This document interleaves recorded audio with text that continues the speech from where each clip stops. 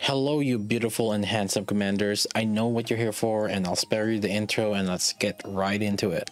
A lot of people have been asking if they should pull or not for this unit, and even before this unit is available for testing, but after reading her kit, 100% absolutely she is a must pull at least one copy. It has been more than half a year since we last had a cooldown reduction unit on Summer Helm, and that was a burst 2 position CDR. The last times we've had burst 1 cooldown reduction release was almost a year with Sakura and Dorothy. This just shows you how rare of a situation this is.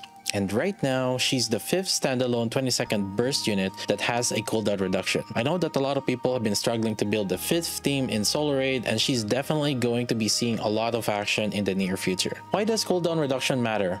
Well, to simplify an explanation, let's just say that in a 3-minute fight, assuming that we can burst every 20 seconds, then that means that we can burst up to 9 bursts. With the burst cooldown reduction, depending on how much they reduce the cooldown and how fast you gain energy for bursting, you could burst every 13 to 15 seconds. Result could vary between 12 to 14 bursts in 3 minutes, but this does provide significant damage increase, especially as majority of the damage come from full bursts. But more than that, let's not just talk about the cooldown role that she fills. Let's talk about just the damage, because this is what everyone is curious on. For the longest time, our resident grandma has been reigning supreme as the best burst 1 unit in the game without a shadow of the doubt. When Dorothy came out, we thought that she was going to replace Litter as the best burst 1 unit. But after a while, Dorothy kinda ended up getting relegated into Team 3. Team 1 being the Tia Naga team where Dorothy could fit in as well, but is chosen not to due to how much better is Litter at buffing the DPSs. And Dorothy just doesn't work on Team 2 with the bunnies because Noir increases the ammo capacity and therefore reduces Dorothy's cooldown reduction performance. Dorothy is unfortunately put down into the last bullet team in Team 3 with Brevity. And even then, with Elegg, we could see Dorothy shift from the last bullet team into distributed damage team in the future. Tove came out and then actually dethroned Litter, but just in the shotgun category. That was it. Tove couldn't really do much outside of the shotguns, and to add to that, Tove didn't have a cooldown reduction, which did feel a bit restricting for shotguns. But nonetheless, Tove's buffs were still really good for shotguns, so she is there. Litter was still standing strong. One of the youngins might have surpassed her in one aspect, but she's still considered the best overall. Now finally, we have a new challenger. In a way, D could be considered an upgrade, a downgrade, or a side grade from Litter depending on the situation. In some ways, she can be worse, in some ways, she can be better. D's overall performance is most notable when piercing snipers are involved. Comparatively to volume, however, D's definitely better across the board. There's one slight time where volume had performed slightly better than D, and that was buffing Modernia, but that's mainly because of how Modernia had an innate critical damage buff, so volume's crit rate buff synergized well with Modernia. But even then, D had a better overall performance on the buffs, and she did buff the rest of the team. And when I tested that, D also had the restriction during that time of not having parts to hit, so Modernia didn't get D's core damage buff, which is another part of her burst. Regardless, overall in a practical sense, D is still better than volume in majority of the situations, even without having pierce shot property. Unfortunately, the restriction for volume is that she kinda does need units that have an innate critical damage buff on their own so that you can make good use of volume's buff. And right now, Volume is taking the spot of Team 2 with the bunnies because of the limited burst 1 cooldown reduction pool that we have. But because of this, D easily earns the spot of at least Team 2, replacing Volume. And in some situations, she can be Team 1. For example, let's take a look at this situation of using team of Tia, Naga, Scarlet, Black Shadow, and Alice. Right now, this is quite possibly the strongest team in terms of boss scenario performance, and normally, we put Litter in this team. But how would the performance change if we put in D? Just a disclaimer, please keep in mind that the following could be different for other people, the main factor being overload, core difference, player skill, amongst other things, and could change the results, but this is just to illustrate that it can make a difference. Another thing is that this boss didn't have parts in it, so we could even see bigger results for D if the boss was different. Against the Fireweek boss, putting D in felt good. I mean, did more damage than if Litter was there. Meanwhile, against the Windwake boss, Litter came out on top of D. did more damage than D. Alice was the bigger contributing factor that skewed the difference against Fire Weak boss, and since D buffs Pierce units more, such as Alice, we see D's effect more and her team did more damage. Meanwhile, on the Wind Weak boss, since we had the main damage contributor as Scarlet, and Scarlet benefited more on having Litter, then Litter was the better option. But nonetheless, the damage difference wasn't too far off from one another. This definitely puts her in the must-pull category. Unlike Tove, that even though she surpasses Litter in the shotgun category, Tove was unusable on other teams, and for many people, it was just not worth considering the niche of the shotgun. D, on the other hand, can be used generally in a wide array of teams. Now obviously this is from a perspective of what units are currently out right now. We have no way of knowing if ShiftUp plans to power creep them more in the future. Looking at the trend though, they are looking to start putting units that outperform standard units via specializing the niche conditions, kind of like Elegg for distributed damage or Tove for shotgun, etc. But nonetheless, this makes D one of the top units right now to perform on boss situations like Union Raid and Solo Raid. In campaign, she could actually fit in as well to replace Litter for some sniper team comps. With her cooldown not needing to ramp up like Litter, D could execute a second full burst faster and could help with some situations in campaign. Red Hood is still one of the better options as the burst one for campaign pushing at late game players as hard mode, but this does at least opens up your options. Red Hood is still one of the better options as the burst one for campaign pushing for late game players in hard mode, but this is at least going to open up your options. For those who don't have Litter, you definitely should get D. Before we go talking about these skills, let's have a brief math lesson in class and review. This is important in understanding what makes D good and where D fits in nicely in teams, First, let's review about multipliers in basic math. Let's say that I have this formula right here. 1 plus buff type A percent multiplied by 1 plus buff type B percent. Now let's give a situation here where I have two 50% worth of buffs that I could give around. If say I give both 50% into buff type A and none to B, I will end up with a value of 2 at the end. Meanwhile, if say I give 50% into buff type A and then 50% into buff type B, I will end up with a value of 2.25 at the end. We could do even something like this, where 50% goes into A and only 40% goes into B, and we lose 10% nowhere, and we would actually end up with 2.1 at the end. Higher value than if we put 100% on one side, but this time we only had 90% total worth of buffs. Now this shows how having multiple different types of buff is beneficial to us. Having too much of one thing could end up resulting in less overall damage. Now let's talk about the Nikke's damage formula. In the formula, there's the final damage that's calculated after multiplying base damage, major modifiers, element, charge damage, damage up, and damage taken debuff. The most common buff right now is attack buff, and note that this is one where it's spelled as ATK. The attack buff specifically is calculated into the base damage formula. Litter's buff goes here, but it's not just her buff. Keep in mind that the DPS themselves have their own buffs as well. Red Hood, for example, when she uses her own burst 3, also gives attack buff to herself via her skill 2.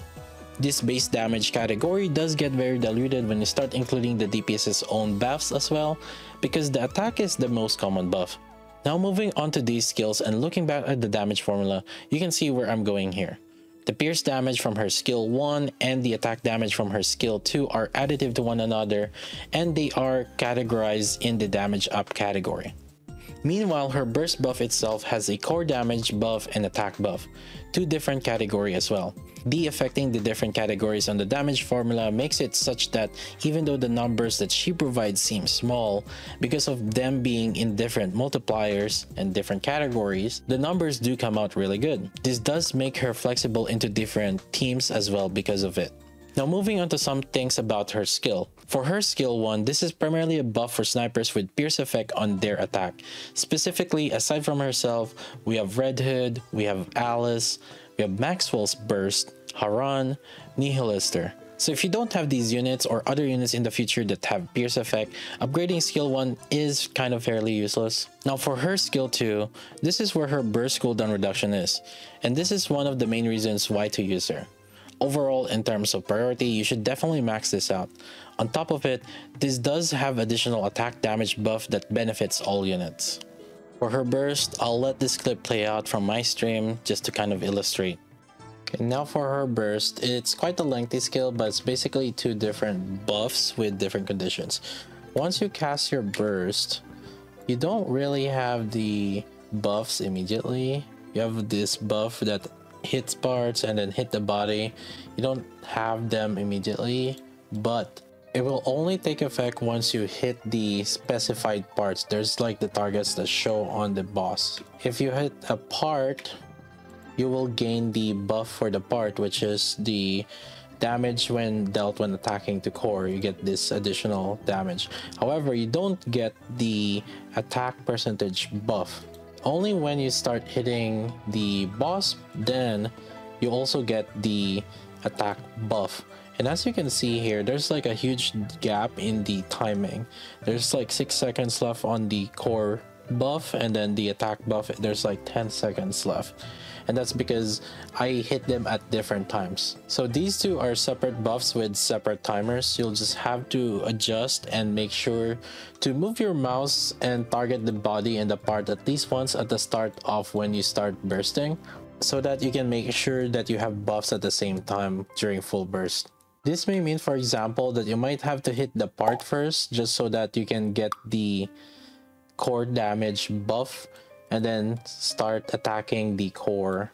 This also might change how you play depending on the boss. For example, if the boss does not respawn their parts, then it might be worth keeping the part alive as long as possible and then shooting the core. Just something to keep in mind. It's going to vary on situation to situation. Now we know how D works, let's move on to her build. In terms of skills, due to how each skill do increase your team's overall damage, she is an eventually 10-10-10 unit. However, if we have to give priority or exceptions, then we can at least prioritize skill 2 to be level 10. There were times when I could see milliseconds of cooldown if skill 2 was on a lower level, but did find that the time just fits nicely with level 10. Getting the skill 2 maxed out could get you an extra full burst by the end of the run. For skill 1, although one of the main reasons why she's good is she buffs pierce damage for snipers, she can still be used to buff other units even without pierce. And we could see her in teams with mixed units like snipers and machine guns together. In that situation, you can put skill 1 on a lesser priority. However, I do want to say though that if you do plan on using her with either Red Hood or Alice, this is highly advised to put importance on the skill. For burst, I would at least aim for this to be at least level 4 on budget, but since we could see a lot of use for her in the future, getting it to at least 7 or 10 would even get your mileage worth, since in some situations that core damage buff might not even trigger on some bosses though, and the fact that attack multiplier is so low and also it's based on caster's attack, its overall effect could be on the lower end, especially if you have less copy of her and lots of copy on your main DPS, where there is a bigger gap on their base attack. But regardless, each of the skills are good offensively, and basically the higher the better. In terms of cubes, I would go with resilience. She needs a consistent throughput of attack in order to activate her cooldown reduction, and sometimes if the boss jumps, it can be used as a time to reload since the AI cancels their aim, and resilience could allow them to reload just in time before the AI tries to shoot again. In terms of overload, I would aim at least 1 max ammo so that you can get 8 ammo in a full ammo capacity, which is the number of hits required so that she gets her burst cooldown reduction. This allows her to only reload once to get the cooldown reduction effect. You would think that it would stop there, but there's actually additional ammo goals that we can aim for. Having a second or third ammo line can actually allow you some nice breakpoints. When you have 14 max ammo with the level 10 Noir skill 2, your ammo reload on a full burst can refill 8 ammo. With 15 max ammo, you only need level 9 Noir skill 2 to reload 8 ammo. This allows you to guarantee that you have enough ammo to do 8 full charge, which she finishes by the time around full burst ends. You can then also fast charge after shooting 8 full charges. This is especially useful because having an extra ammo line allows you to set her up as a solo fast charger in the team. It might seem counterintuitive right now because since if we're using her on units like Alice or Red Hood, then you could just use those units as the fast charger. But looking at it on future units, They seem to constantly be designing units with full charge condition like Scarlet, Black Shadow, and even more recently, Dee herself.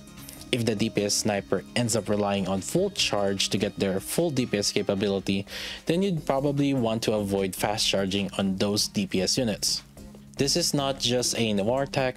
With more ammo, you could also choose to fast charge up until you have 8 ammo left, and then once full burst started, you could full charge for 8 ammo, and then reload, and then fast charge again until 8 ammo left, and then keep repeating.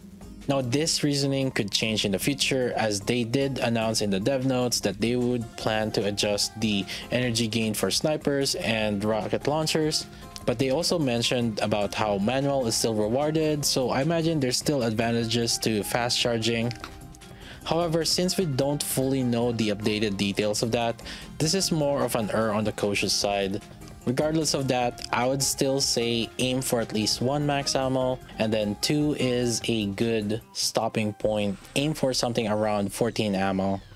I did find that advantage of being able to use her as the sole fast charger in that kind of situation where she had 2 max ammo lines. For charge speed, more is for more consistency so that she cancels shots less if the boss decides to jump. But it's not like all bosses jump that much often, and I did find it okay even without charge speed. It's not a huge requirement, but it's also just a good quality of life thing. I would not try to put it as a priority in terms of re-rolling this line. After that is just the usual attack, elemental damage. Her personal damage is not the biggest, so it's not as big of an emphasis. Everything else is a bonus. Now let's move on to teams. We've pretty much established that Dee is pretty good and versatile buffer that pretty much works on any team. Due to her skill 1 buff, it may seem like she's primarily used for teams with sniper rifles with Pierce. In particular, Red Hood, Alice, Maxwell are the ones that are in meta right now and could utilize her really well. While Haran and Nihilister are also units that could benefit with her, their usage pales in comparatively to the other 3. However, even with that, I could actually say that she also works on teams that also doesn't use piercing sniper rifles. Also talk about how the teams would end up rearranging due to her existence in solo raid and unit raid. In one of my earlier examples, I talked about how Dee could also be in the Naga team. Her placement will be completely dependent on the bosses, and she's basically interchangeable with Litter depending on the team you plan to use. That's just the general rule of thumb, and of course, there's going to be a minute differences in practicality depending on the raid situation. For example, if we want to have fire advantage, in positions she could take advantage of is either Tia, Dee, Naga, Scarlet, Black Shadow, and Alice, or Dee, Blanc, Alice, Noir, Modernia. The decision on Alice's position depends if you plan to use Scarlet, Black Shadow or not in the raid set. If we're talking about high DPS, Naga is the main option. Keep in mind that in terms of solo raid situation, the combinations are not as straightforward since it's all about balancing your DPS across the board with the support. In the situation of not using duos, you could even look something like this. If you're looking for width advantage, however, then you might consider Litter in the Naga or Dee in the Bunny's team. The Bunny's team is something to consider if your Blanc and Noir has a good amount of elemental damage rolls on their overload and you want to use another team in the Naga. Switching into Iron Advantage, this is where a lot more openings happen. If there's somehow a time where you could use 2 Iron teams, this is one of the better combinations you could end up using. Taking advantage of Red Hood, you can actually put Alice with her and then put Maxwell along with Snow White in a Litter novel team. I've said this many times in the stream, and this is one of the best Snow White teams out there, but due to how Litter and Maxwell are taken away constantly, this team kind of faded away, and the only time it can get a resurgence if we get another good burst 1 buffer. As a side note, if you don't have around 2 lines of charge speed on Snow White, you might have to release your Snow White burst earlier in order to catch Litter's buff consistently.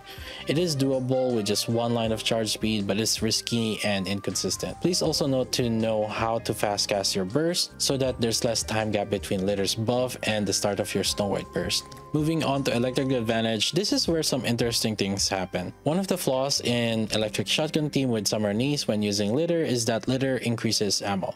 Meanwhile, Volume is typically taking up the bunny slot as well before.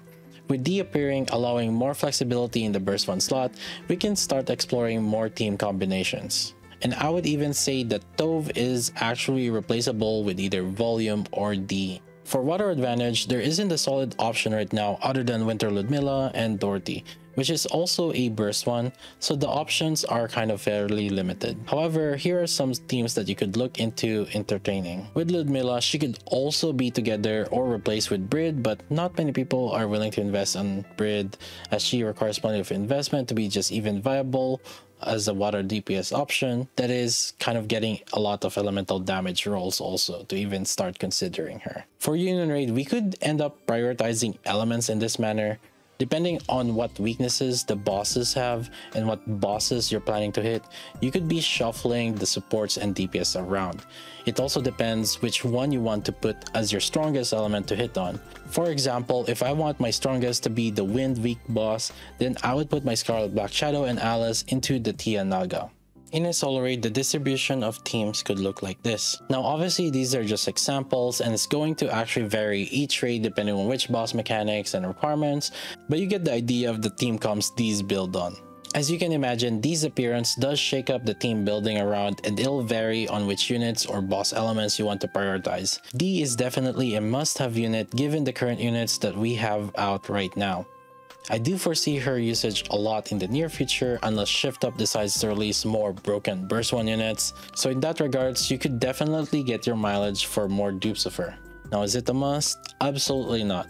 For any unit, I still firmly believe that you are fine with not having duplicates, and especially for a support. On the plus side here, at least her buff that affects based on her attack isn't too big. For competitive people, getting duplicates of her will definitely be something to consider. With these addition, we can somewhat see what trend ShiftUp's trying to do.